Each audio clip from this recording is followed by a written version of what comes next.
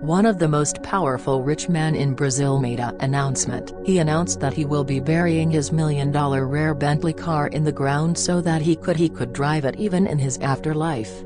This received a lot of media attention, and some even criticized him for wasting such rare and precious commodity, as he can donate it for charity.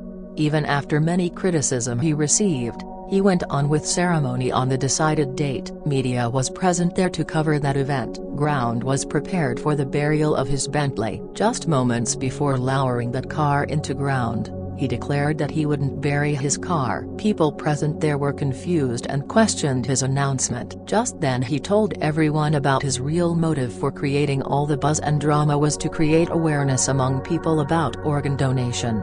He said, "People condemn me because I wanted to bury a $1 million Bentley. In fact, most people bury something a lot more valuable than my car.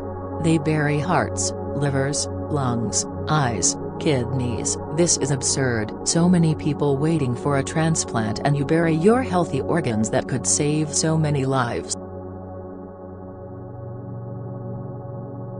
Thanks for watching. Please subscribe my channel for more videos.